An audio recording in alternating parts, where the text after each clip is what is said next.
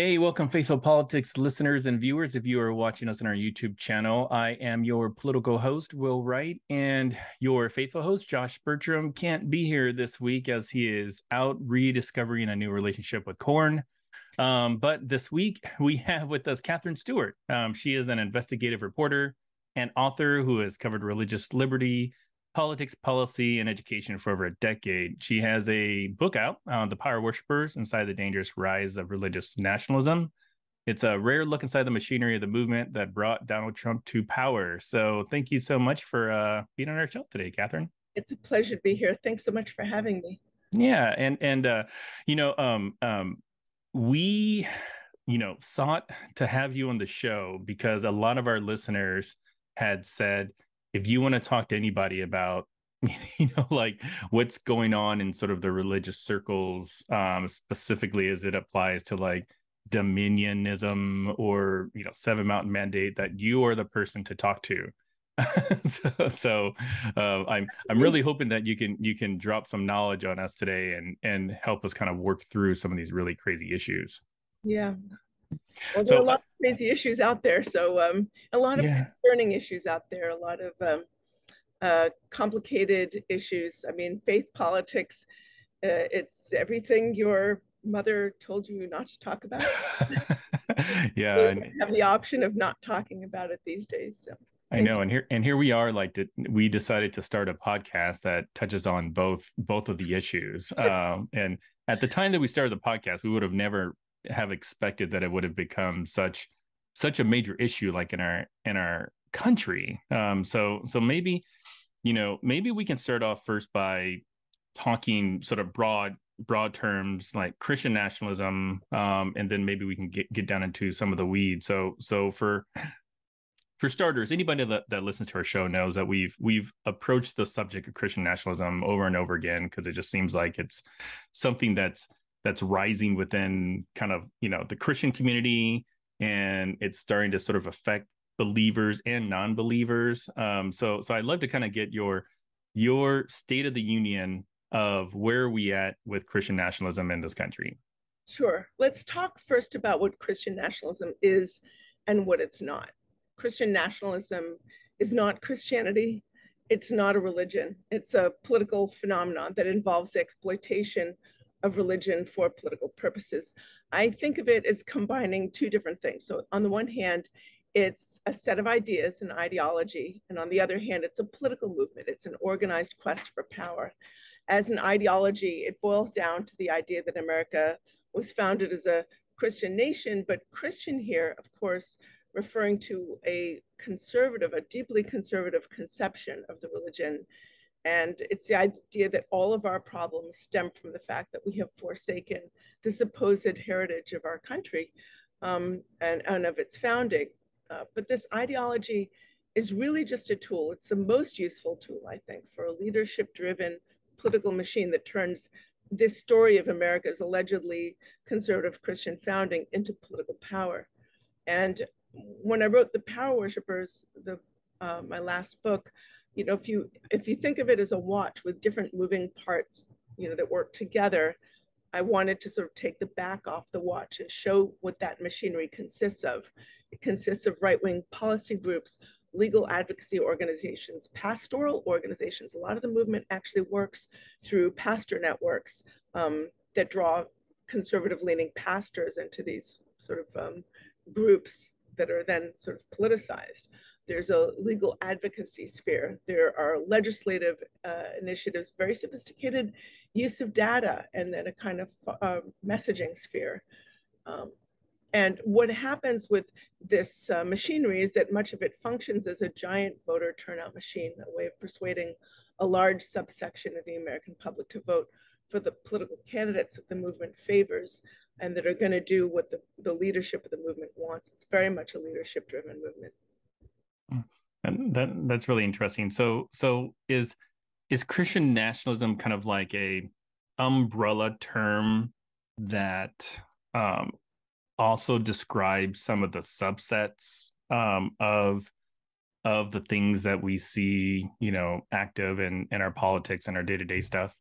There are different people use different terms to describe the movement because it's challenging because we are facing a kind of radicalism in a way in our politics, and a sort of that includes like the weaponization of misinformation, the licensing of corruption from top political leaders that, frankly, I don't think we've ever seen before. So I use the term religious nationalism in the subtitle of my book because sometimes it's easier to recognize. Well, first of all, I write about other countries, not just about America, although the book is mainly America focused. But I think it's easier sometimes to recognize when it's happening in other countries. So when you have leaders like Vladimir Putin in Russia, or Viktor Orban in Hungary, or Erdogan in Turkey, or leaders in Iran, when these leaders, these political leaders, bind themselves very tightly to call ultra-conservative religious figures in their own countries to consolidate authoritarian forms of political power, we recognize this as religious nationalism. And these leaders are using religious nationalism to bubble wrap themselves in sanctimony. It makes it harder to criticize them or to have any kind of democratic check on their power or corruption, any critique of their corruption, because they've got these holy men around them and they're like, you can't, it gives them an aura of holiness. We think about someone like our former president who gives rallies and always has pastors and ultra-conservative pastors as warm-up acts. And that's a kind of religious nationalism. It's not that that our former president himself may be sincerely religious. Again, it's not religion. It's a sort of exploitation of religion in this particular way. Got it. So there's this person I follow on Twitter named Jennifer Cohn, and she's this like election security advocate, political writer, attorney. She wrote about this. I don't know if it's a religious philosophy or whatever, but it's called the Seven Mountain Mandate for the Bucks County Beacon. In it, she sort of discussed, a lot of the varied connections to this thought, that includes Michael Flynn and Roger Stone and what have you. And, Roger Stone, who I've got very strong opinions about, went after her. I really felt bad for Jennifer because she felt like she was being threatened. And Roger Stone seems to be a very powerful person. So I'm curious if maybe you can unpack what is the Seven Mountain Mandate. It's something that I had no clue about probably 6 months ago, and now I'm hearing more and more about it. So what is the Seven Mountain Mandate? Seven Mountains Dominionism is the idea that a certain type of Christian is supposed to invade what they call the seven spheres or mountains or molders of culture, which includes things like business, government, education, religion, and there are sort of seven areas that have been identified in order to, as one of the founders of the Seven Mountain, one of the sort of big spreaders of the Seven Mountain Mandate, called it "Take Back Dominion from Satan." The idea started when God allegedly told, I believe it was Bill Bright of Campus Crusade for Christ Now crew, and Lauren Cunningham of Youth with a Mission. He allegedly told them to invade these seven spheres and take control, dominion, seize dominion in that way. And C. Peter Wagner, he was one of the folks who's considered a godfather of the movement. He didn't invent it, but he sort of spread it very widely. Lance Wallnau is another figure who is very heavily involved in the spreading of this ideology. And they are part, Lance Wallnau for sure is part of a kind of movement, or he collaborates with this movement called the New Apostolic Reformation, which emerged out of Pentecostalism and charismatic Christianity. As we know, Pentecostalism is more of a movement than a denomination. It's incredibly complex. There are very progressive Pentecostals and very conservative Pentecostals. But the New Apostolic Reformation is one of these kind of movements that emerged out of it, as well as charismatic Christianity, that has several different branches. It's incredibly complicated, so that's why it's kind of hard to talk about. But it's also extremely politicized. If you think about people like Dutch Sheets and Cindy Jacobs, who are these New Apostolic Reformation leaders. They've held very explicitly political events and rallies and conferences. And the interesting thing about Seven Mountains Dominionism is that for a long time, this type of movement was nowhere near the center of Republican power, and it was nowhere near the center of what I would call the mainstream of the Christian right. I'm thinking about, over the past 14 years that I've been researching and writing about this movement, I've attended innumerable conferences and strategy gatherings and summits. So for a long time, you wouldn't find any representatives of the New Apostolic Reformation or this type of, Seven Mountains Dominionism at any of these events. And then I believe it was like 2015, I saw that Lance Wallnau had been invited to do a presentation at the Values Voters Summit. It's the annual event held by the Family Research Council in conjunction with other organizations. And now it's been rebranded as Pray Vote Stand. But he was there and I was like, that's pretty interesting. That's something worth noting. And now it seems like the language of dominionism has been mainstreamed within the larger Christian right or Christian nationalist movement. So at Ralph Reed's annual Road to Majority conference, which I try to attend every year, last year, 2021, there was a Seven Mountains breakout session. And I thought that was really remarkable. I mean, you have major political leaders speaking, I would say Republican political leaders speaking at that event. You had Mike Pence, you had Ron DeSantis speaking. And then there's a Seven Mountains Dominion breakout session. And at this year's event, Road to Majority event, which I attended in Tennessee, there were two. There was a breakout session and also a Seven Mountains panel. And what we're seeing is that language of dominionism, which is very much about spiritual warfare. But listen, in political gatherings of all kinds, metaphors of war are very common. In a war, we're going to fight the other side, we're going to win. But this year, at this year's gathering, the language seemed much more, I would say, tightly focused and frankly specific than it ever has.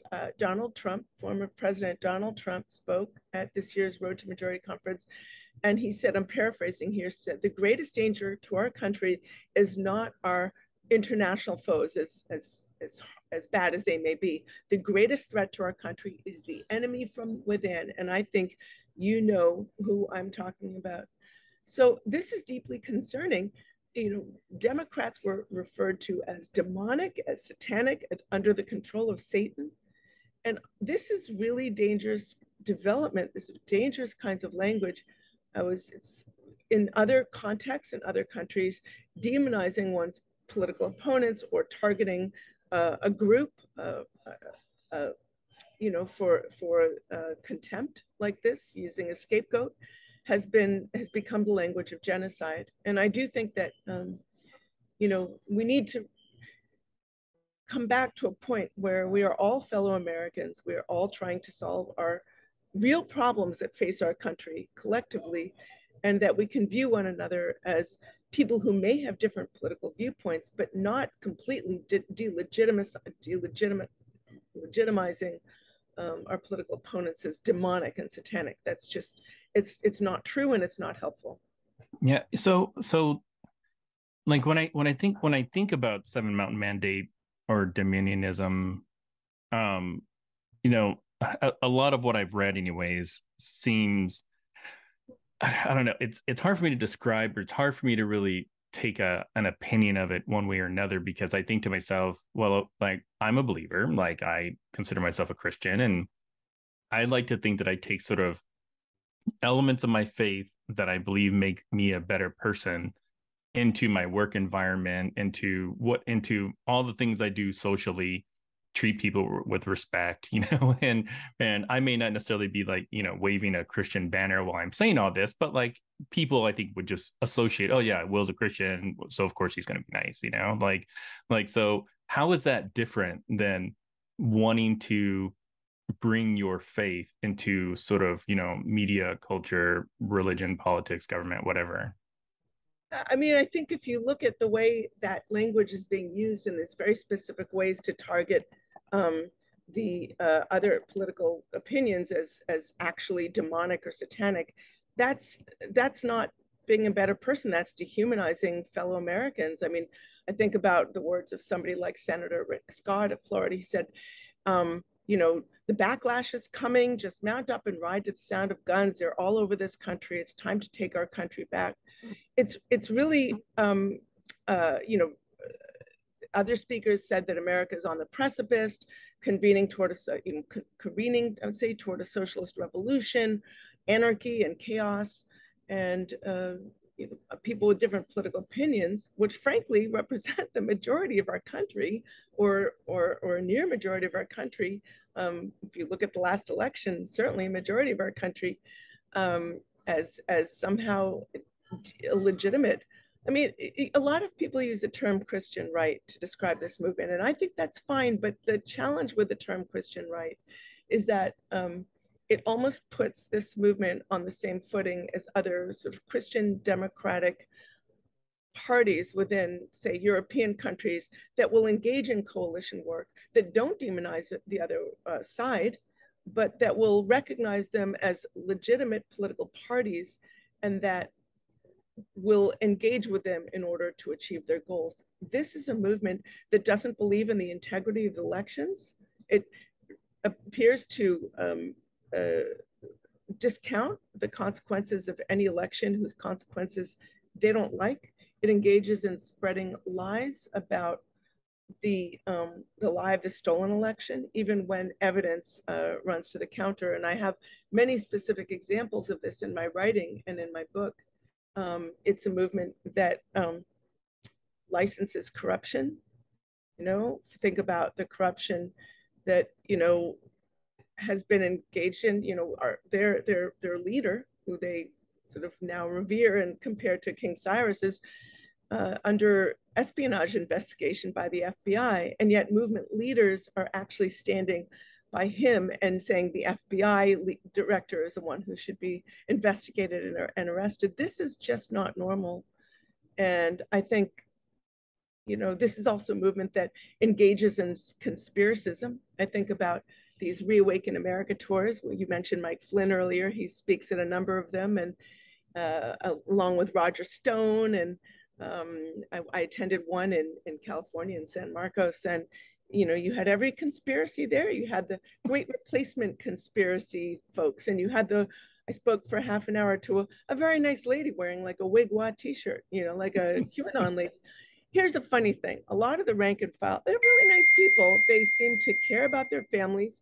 They seem to, they appear to care about their neighbors, right? And their communities. And I think a lot of them really do want what's best for our country, but propaganda works. They've been fed all this propaganda by movement leaders, and that makes them much easier to control. So you think about some of the folks who engaged in that disgraceful assault on our Capitol, the Proud Boys and the Oath Keepers. Many of them had been persuaded that Donald Trump was God's choice. And so if he lost, it must be against God's will. They've also been told they're engaged in an apocalyptic struggle between absolute good and absolute evil. The consequences are too dire to ignore. So they could see themselves as patriots, even as they are assaulting the foundations of our democracy, our capital, and our electoral system. Mm-hmm. Yeah.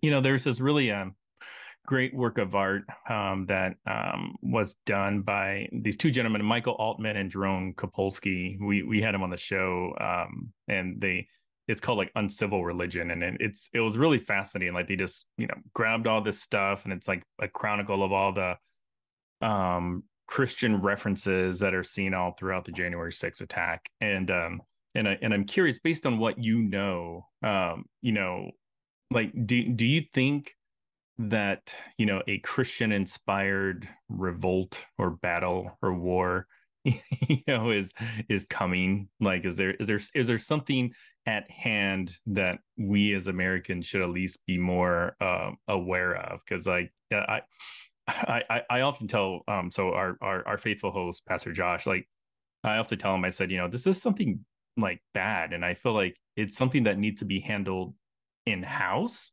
like by other believers, because like we don't want the military coming down in our Christian churches, you know. My goodness, So of course not. And here's the other thing. I think some of the most, impactful people who are standing up against this movement are themselves Christian. And I'm thinking about initiatives like Vote Common Good, Christians Against Christian Nationalism, the Baptist Joint Committee, the evangelicals. I'm thinking about Faithful America. I mean, there's so many different organizations that are gathering to say, this is really antithetical to the gospel. This is not in our name. And I don't think of it as a Christian movement. It's a political movement that's weaponizing religion for political purposes. We've seen this happen over time. We've seen even somebody like, if you think about, Mussolini, who wanted to consolidate authoritarian forms of political power. Well, he was an atheist who happily fathered children out of wedlock, and yet he partnered with the ultra-conservative elements within the Catholic Church in order to consolidate his sort of fascism, right? If you think about the way religion has been weaponized in, I mean, openly theocratic countries, I think there are examples all over the world we can look to. And are the leaders really, like, sometimes I'm asked, are they true believers or are they just cynics? Well, I think, we can't know what's in people's hearts, but I think it's all over the map, to be honest. yeah, well, what's the relation between like the Seven Mountain Mandate and like Bethel Church? Because so Bethel, for our non-believing listeners, I mean, they're just this mega church, and most churches sing their songs and sing the songs of Hillsong, or used to. I don't know, I'm not really sure anymore, but like Bill Johnson, who's sort of like the head of the Bethel community, I think wrote a book. I can't remember who it was with, but it was touching on the Seven Mountain sort of idea. So what's Bethel's sort of relationship to that idea? There are different Bethel churches. I mean, 3 nights ago, I spoke to Bethel Lutheran Church in Madison, Wisconsin, which was deeply concerned about this movement and its relationship to the gospel. They're saying this is not the gospel as we understand. This is a kind of heresy. But yes, the Bethel Church say that Sean Foyt is involved with is a very different story. Religion in America is Christianity alone is incredibly complicated. But if you look at somebody like Sean Foyt, do you know who he is? He's the pastor who started during the pandemic, this Let Us Pray movement, where he's having these very public events. I can't speak specifically to the leader of his church and, the fact that he's referencing the Seven Mountains Mandate shows how the movement is being, whether they are explicitly Seven Mountains or whether they're just adopting that language. I can't know for sure without, doing a little research and having my notes in front of me. But what it shows, regardless, is that this is a movement the Seven Mountains movement is incredibly radical. I mean, it's incredibly anti-democratic, and it's being mainstreamed within the movement. Charlie Kirk of Turning Point USA and Turning Point USA Action, he gave a speech in which he said, finally, we have a president who understands, I'm paraphrasing, but he said, finally, we have a president who understands the Seven Mountains. Now, I mean, does anybody really think that, Donald Trump, I mean, you think about him, he's hardly an example of what the movement would call, so-called family values. But see, here's the irony to me. This is a movement that claims to stand for family values. But this shows how it's really not about religion. They're allied. First of all, the movement takes a lot of support from a cadre of ultra wealthy individuals. And just off the top of my head, I'm thinking about the Prince DeVos family juggernaut. I mean, Google one day Betsy DeVos's houses and boats. Okay, I will. The boats, like, forget the house, forget it, just the boat. And then people like the Lindsays or people like the Wilkes brothers, these fracking billionaires in Texas, or think about the Green family that owns Hobby Lobby. So the movement gets a lot of money from these folks. I mean, huge amounts of money. This is a very well-funded movement. And a lot of these folks are as committed, if not more committed, to far-right economic positions as they are in the so-called culture war position. So it's about low taxes or no taxes for the rich. It's about concentration of wealth. It's about, on the very upper 0.1%, it's about minimal rights for the workforce, and hollowing out healthcare, hollowing out social services. And it's a kind of ideology that actually we have record economic inequality in our country right now. And it's making life so much harder for so many American families to succeed. So this is a movement that claims to stand for family values, and yet they are allied with politicians who are endorsing these policies that are making it harder for families to succeed. And it's a bit of a digression, but I do think it's really important to note that there is a kind of, it shows that this is really not about the so-called culture wars. And this is not about religion. It's about economic policy. It's about broad-based social policy. It's about foreign policy. Yeah, and I'm wondering how does how does the recruitment or the, I don't know, evangelism of this movement even survive? Because I always think I mean, to your point, Christianity, there's a lot of sort of different flavors of it. There's Josh is a conservative Christian. I tend to view myself as more progressive Christian. We still believe and worship the same God, but he just comes at it from a different way. I call it the wrong way, and I come at it from another way. And like in 2016, he voted for Trump because he had very strong feelings that are sort of very typical of Christian views. But in 2020, he couldn't bring himself to support this King Cyrus, so he voted third party or whatever like that, and I just think there are probably a lot more Christians out there like that. So where these politicians or these the Shang Futes of the world finding people to help support them? A lot of the way they do it, frankly, is through the so-called culture wars. It was, it's abortion always, same-sex marriage. It's if the way it works is if you want, if the movement leaders want healthcare hollowed out, they want to destroy public education, get everybody upset about so-called critical race theory in public schools, which is frankly not taught in public schools. It's a kind of race baiting. If you want to minimize rights for the workforce, get everybody upset about abortion, and if you can get people to vote on a single issue, you can control their vote. They know that very well.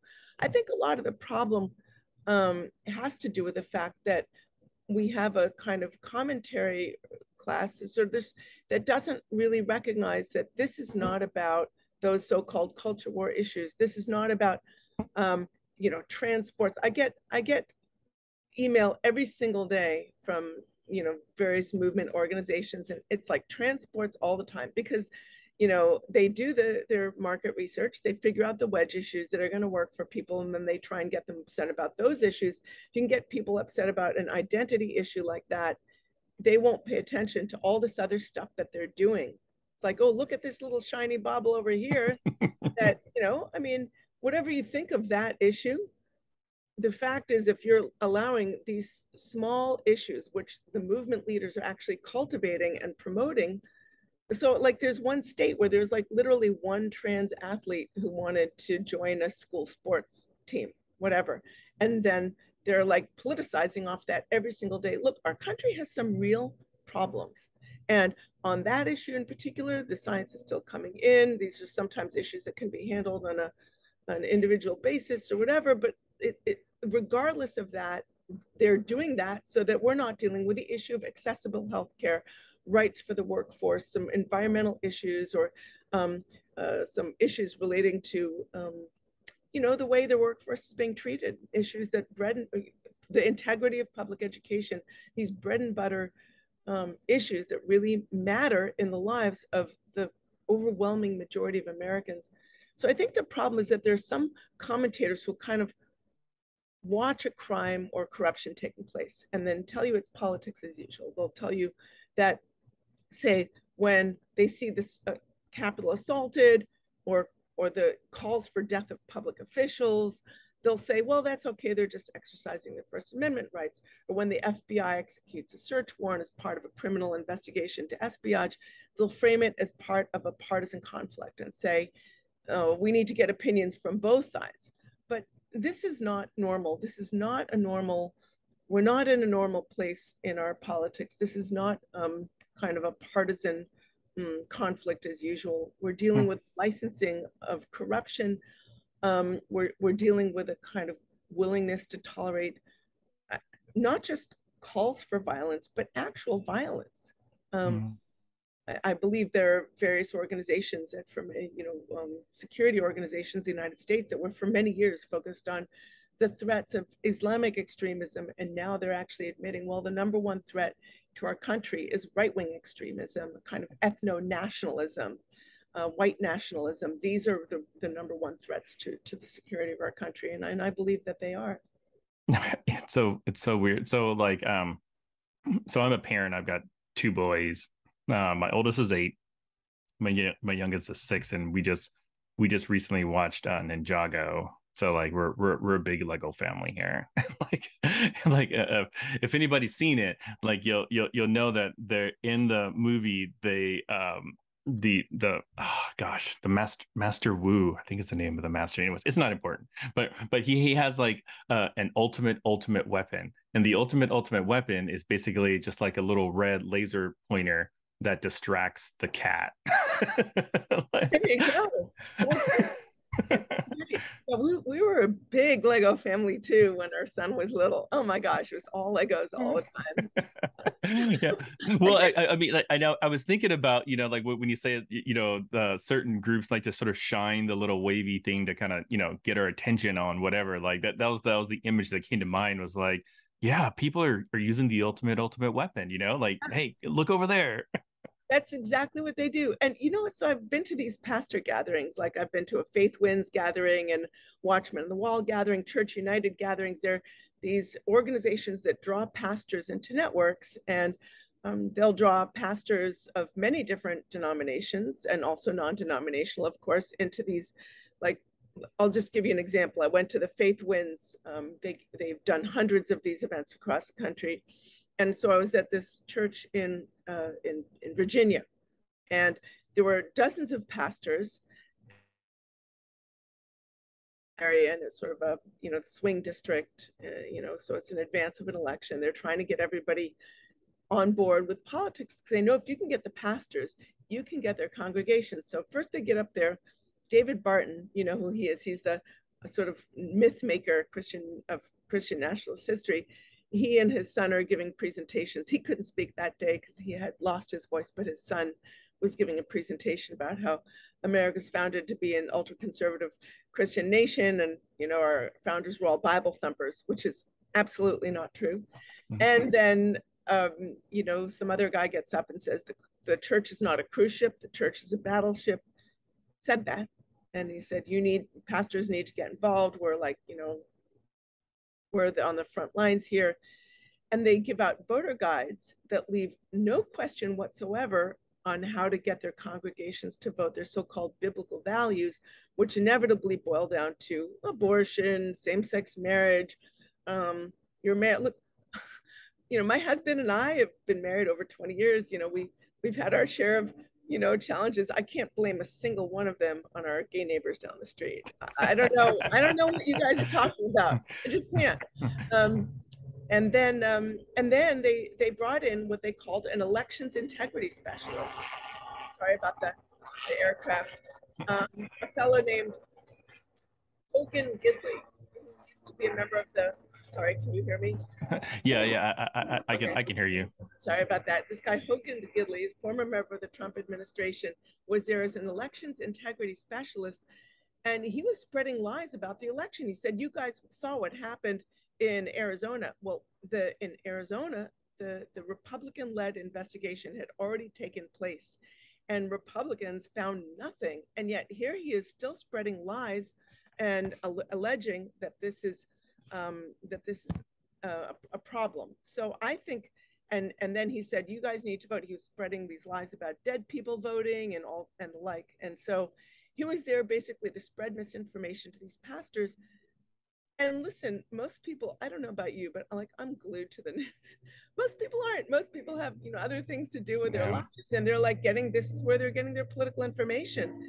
And that's how this whole, it is starting to rain here. I am so terribly sorry.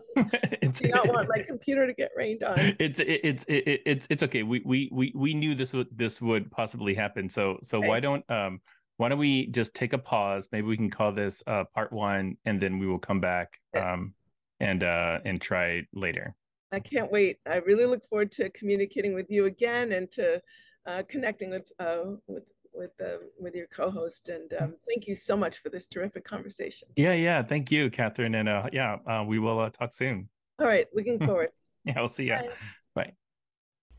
Yeah, I think there's a tendency for Americans to believe that we can solve all problems, and that if we fail to solve a problem, it's because of an ill intention on the part of somebody. And I think that is absolutely, what is it, the Occam's razor idea that the most likely thing is the most simple. It's usually because often it's because the bureaucracy simply couldn't cope with it, or or it was just bad timing or something. So despite it's very easy to see conspiracy theories everywhere, but often it's just simply an imperfection or a lack of communication. But at the same time, it's a big, in this case, in the case of Benghazi, these are big red flags. If we have so much miscommunication and the bureaucracies are not speaking, and the intelligence and security agencies aren't speaking to one another, and the president is spending so much time basically trying to fight off anticipated attacks instead of pouring resources into restructuring and beefing up our capacities to detect them in the first place, that's a big problem. And I think that the Benghazi attack and others before it were all kind of warnings that we really need to look at the structure of government and how politics has eroded it. So that's one. In terms of I don't know. The other thing is that I honestly think after speaking to so many people on the right and the left, that most people are basically want to do the right thing, and they're certainly conditioned by what the people around them say, and the way that American society is structured these days, there aren't that many often opportunities to hear or experience another perspective. And I mean, that's one thing that I actually mentioned in the book is, I feel particularly lucky in the sense that I grew up in a very sort of diverse environment in Berkeley, California, the capital of left-wing America. And, I was exposed to a lot from a really young age. And then I had the privilege to travel and live in other countries like Yemen and Jordan and Tunisia on U.S. government fellowships. I think the Fulbright program is an amazing tool, which is always under funding attack. But you take somebody and you send them to another country for a year and have them live with other people who have different perspectives, and that can't help but improve their tolerance and ability to see the bigger picture. And that's what we need these days. Is much more. Yeah, it's so true. So kind of as we wrap up here, if I am a reader coming into this book blind, maybe not hearing this interview or having one view about, Benghazi, left or right, what am I, the reader, going to walk away thinking about Benghazi? Well, hopefully, my hope is that the reader will come away from this believing that, in fact, Benghazi was a significant historical event, that it emerged from a series of other decisions that were taken at various levels of the U.S. government, and that it had very significant impacts on how we on both American just the tenor of American political discourse these days, but also specific conflicts like what happened to Libya, what happened, in other areas in the region, and hopefully, I've tried to be as balanced as I possibly can. Hopefully, I've been able to sort of debunk some of the grand conspiracy theories, but point to a plausible way that all of this unraveled. That where you can sort of see where the conspiracy things came from, but there are other bigger lessons, like let's fix this stuff so that this doesn't happen again. Yeah, that's so awesome. So this pod will be released on Tuesday, September 6th, which so we're recording this on September 5th. Where can people get the book, learn more about you, and anything else that you can tell us, where we can make sure that the word gets out about this book? Okay, well, thank you. This is the book, although I'm not sure it's a sort of striking design. It's on Amazon, and it's in bookstores near you. It should be fairly easy to get, hopefully. I'm curious. I don't know what the reaction is going to be. It's again, it's one of this. It's perplexing. It's one of these issues that people have most likely heard about, but at the same time have very complex, I think, feelings about. So we'll see. But hopefully it helps inform people. I should also say that a lot of a good part of the book is written in first person. So I talk about what I was experiencing at different points during this whole story. It's not just dry policy, or hopefully it's not dry, but it really is. A lot of it is my own sort of testimony, the things that I wasn't able to say when I couldn't get a word in edgewise. Oh, we really appreciate you, one, writing the book, and then coming on our show to talk about it. Benghazi, for me anyways, has always been one of those hot button political issues that, I don't know, that I don't have a strong opinion one way or another, with the exception of, anytime we lose American lives overseas, it should make everybody pause to just think, like, was our mission, our operation in that particular area necessary? So sometimes the answer is yes, and sometimes the answer is no. And I think Benghazi is one of those situations where I didn't know enough about what we were doing there to really have an opinion one way or another. So I appreciate you kind of giving us your firsthand account. It's been really, really helpful. And and I wish you good luck with the sales, and looking towards that New York Times bestseller list, right? Yes. Your dog agrees with me. Definitely agrees. All right. Well, with that, thank you very much. We will see you all next week.